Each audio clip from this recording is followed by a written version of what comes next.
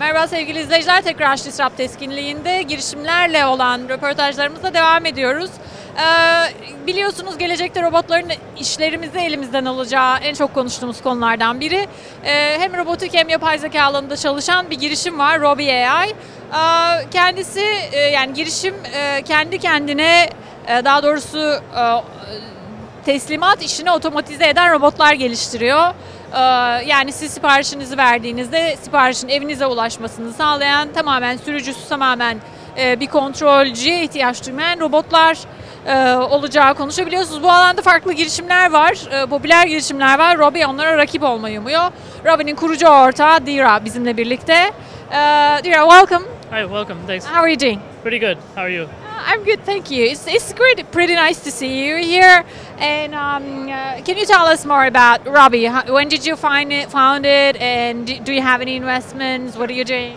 Yeah. So my co-founder and I are both from MIT, and we were both, in the electrical engineering and computer science department. We founded this project about a little more than a year ago, and we're.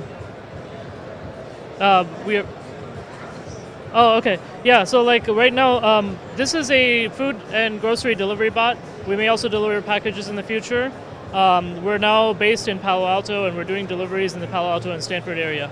Yeah. And so you have already started working with the customers. You're on the pilot project.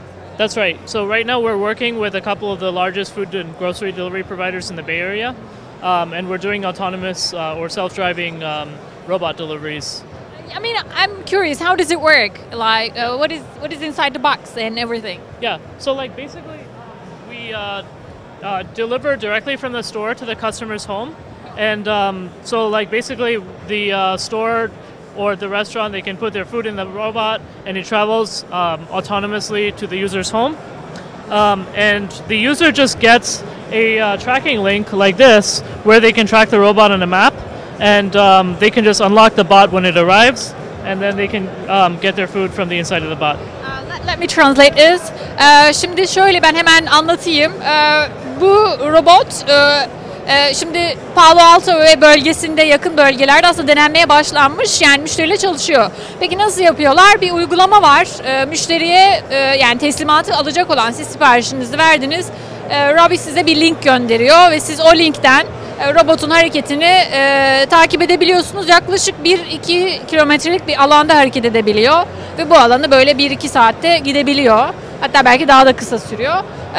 Gelen linkle birlikte siparişiniz size ulaştığı zaman orada kilidi aç düğmesi var. Onu tıkladığınız zaman da kilidi açıp siparişinizi alıyorsunuz. İçi de tamamen izole, yani verdiğiniz taze gıdayı da koruyabiliyor. And are you going to launch when?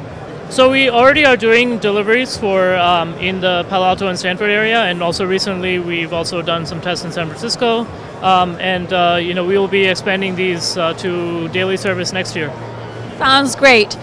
Thanks to you very much, Ira, for joining us today. Thank you very much. Good luck for that. Sevgili seyirciler, startuplarla görüşmelerimize devam edeceğiz. TechCrunch Disrupt'ta bizimle kalın. Hoşça kalın.